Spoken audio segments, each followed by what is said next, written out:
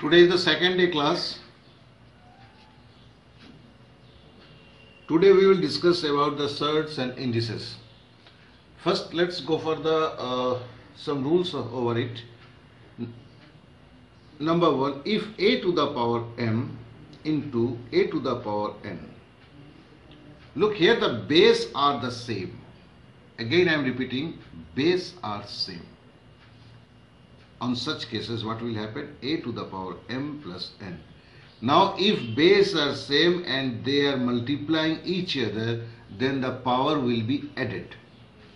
Suppose 2 to the power 5 into 2 to the power 8, it will be equal to the 2 to the power 5 plus 8 is equal to 2 to the power 13.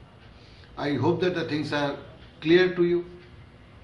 Now let us go for the second rule. Here it's a multiplication.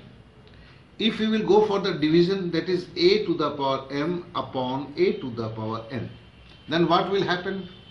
If for multiplication is the plus, then naturally for the division it will be the minus. Very simple. So a to the power m minus n. But when these things will be applicable? When base are similar, base are equal. Let us take an example. 2 to the power 5 by 2 to the power 8. That means what? 2 to the power 5 minus 8. So if we subtract 8 from the 8 from 5, then the resultant will be 2 to the power minus 3. And what is the meaning of the minus 3? If it's a minus, then it will be like this, 1 upon 2 to the power cube, you can say. So if the power is minor in negative form, so then it means that the base can be you can place the base on upon side. Okay, now let us come for the third rule. If a to the power m to the power n. Look, here the base was in multiplication. Here there is only one base, there is the two base. So here the resultant will be a m into n.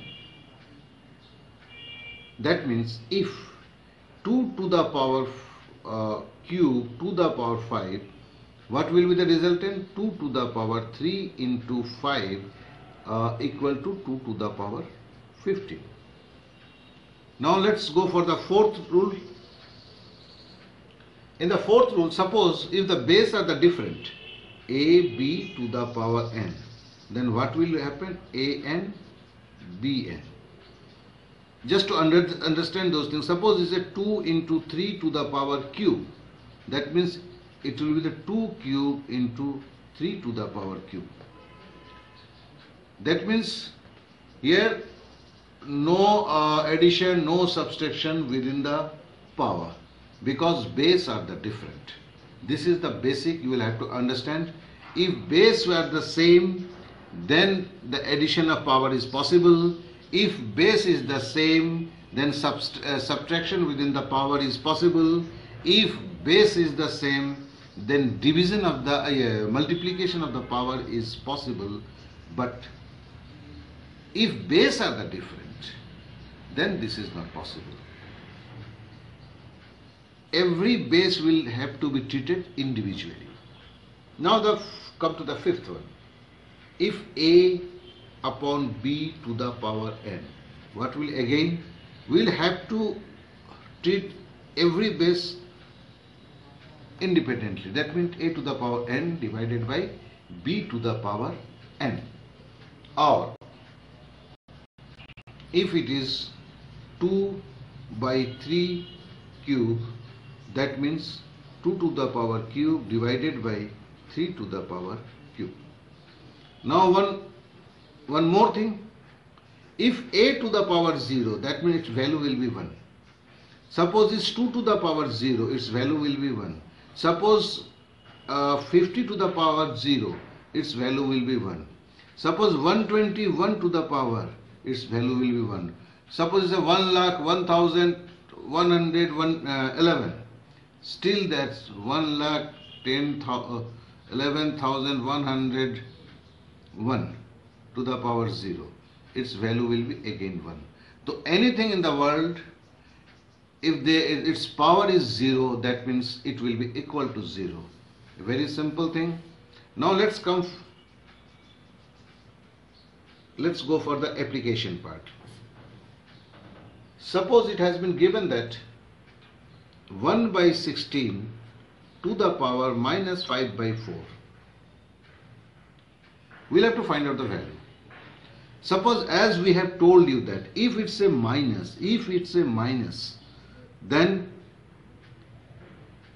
2 to the power minus 3, that means 1 upon 2 cube.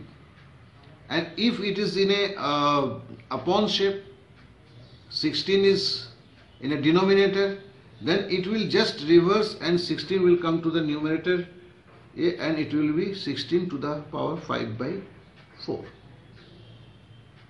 So I hope that the things are very much clear to you. This is the first step. Now the second step, 16 means what?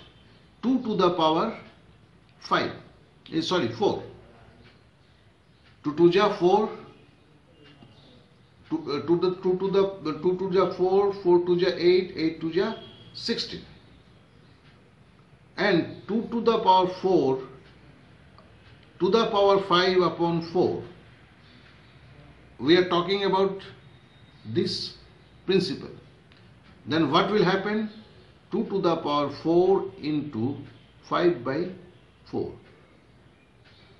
So since it's in a division phase, so it will be equal to the 2 to the power 5 will be equal to the 32. Hope the things are clear to you. Now let us do some more so that we can grab the things very easily. Next question.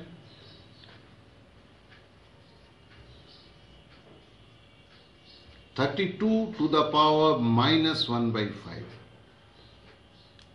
So how we equate this minus 1 by 5? We can write in this way: 1 by 32 to the power 1 by 5. Because the power is minus, so we will have to just put the 32 at the denominator. Now 1 to the power 1 by 5, if you open this bracket, and it will happen 32 to the power 1 by 5. 1 to the power 1 by 5 means 1. Now 32. 32 means it's a 2 to the power 5. 2 to the 4, 4 to the 8, 8 to the 16, 16 to the 32. That means 2 to the power 5 into 1 by 5. So it will happen equal to the 1 by 2. Now let's move to the another question. And it is a very common question for bank purpose. And I often found that the boys remain unable to solve this type of question. Which one is the smallest or largest? Look, this one is the basic class. So I will just show you the basic facts which are related to the basics, and some questions, twisted questions, which are very much common. Look, here the base are the different, power are the different, and we will have to find which one is the smallest and which one is the largest. So first what we will have to do, we'll have to express this numerals in this way. 6 to the power 1 by 4, it's very much known to you. 2 to the power 1 by 2 and 4 to the power 1 by 3. Now here,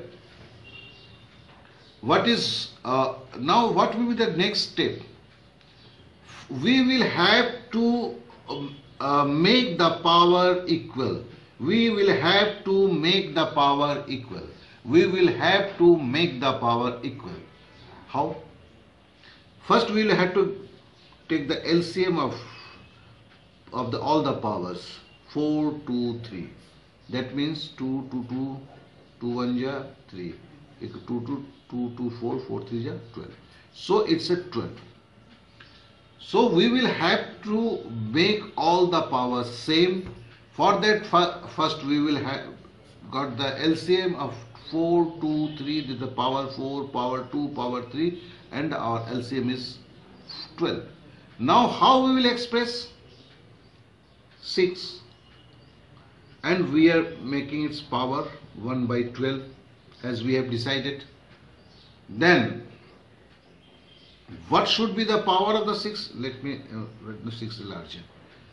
Then naturally it's we will have to place is here the cube.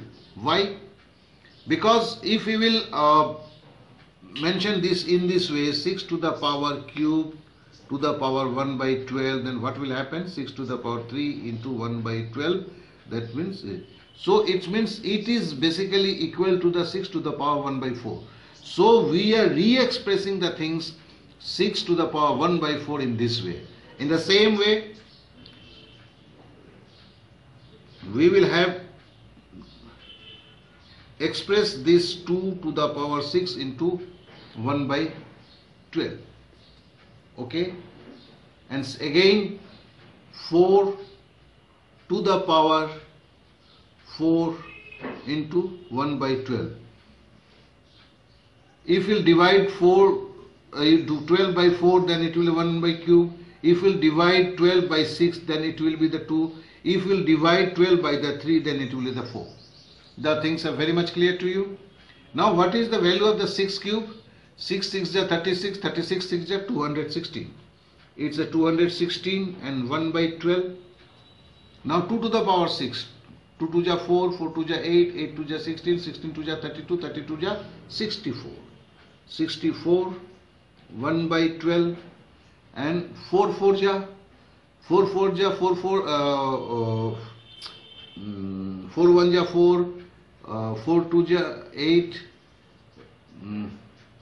4 3 ja 4 4 ja 16, 16 4 ja 64, 64 4 ja 256. I am tired now. 1 by 12. So here all the power are the same. Now we'll have to look upon the base. It's a 216, it's a 64, and it's a 256. So naturally, which one the smallest and which one the largest, we can found very easily. So I hope that the things are very much clear to you, and today I want to finish this class, and tomorrow we will do something different.